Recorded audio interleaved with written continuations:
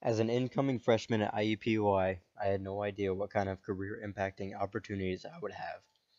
Since I was part of the summer bridge program, I had the opportunity to visit IREF before the school year even began. The first trip to IREF was extremely eye-opening. It was my first visit to an actual Department of Corrections facility, so as you can imagine, I was a little nervous. The first trip was just a tour of the facility and an introduction to the Toastmasters, which is what other students and I would be involved in once the first semester began.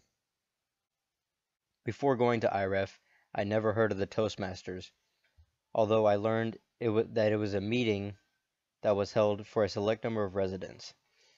The goal for the residents was to make their public speaking better so that they could prepare themselves once they re-entered society.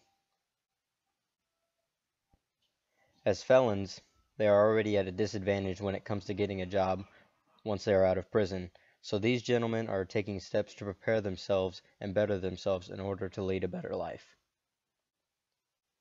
One of our objectives in getting the most out of this experience was being able to relate it not only to the COM R110 and V100, but also to J101. The thing that I found related most to J101 was the implicit biases I had towards the residents. At first, the way I looked at them was only criminals. I really didn't even think of them as people. I viewed them as people who did something wrong and deserved to be locked away for a long time.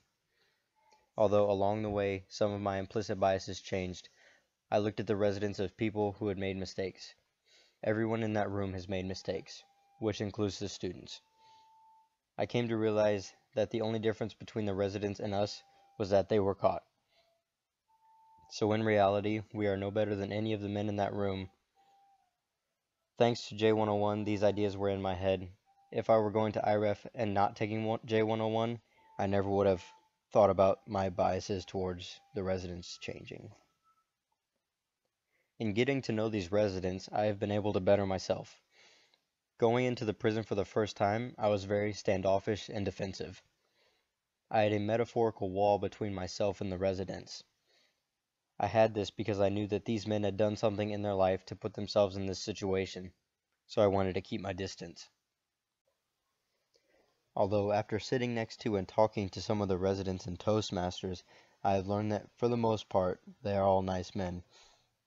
They may have made mistakes in their lives, but they are trying to change now. Listening to some of them speak has really opened up my mind to what some of them are trying to accomplish. Many of the men are incredibly talented public speakers, and they have encouraged me in my public speaking. I never really thought I would be able to get up in front of a group of strangers and speak for 5 to 7 minutes. After the first time I spoke at IREF, I immediately felt more comfortable. The residents gave me positive feedback, but it was also constructive criticism.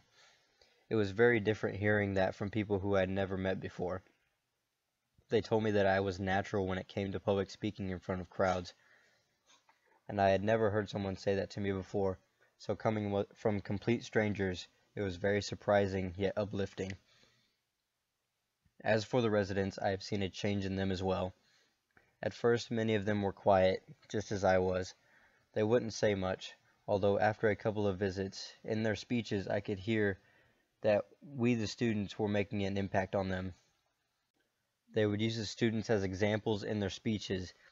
They showed us that we were making an impact on them each time we went into IREF. They would also say how much they looked forward to the students coming in and talking to them and listening and giving speeches. We were their exposure to the real world. Since IREF is a re-entry facility, we are just another building block to the residents at IREF. They are getting a feel for what it is going to be like coming back into the real world, and it is an honor to have had this experience with these residents.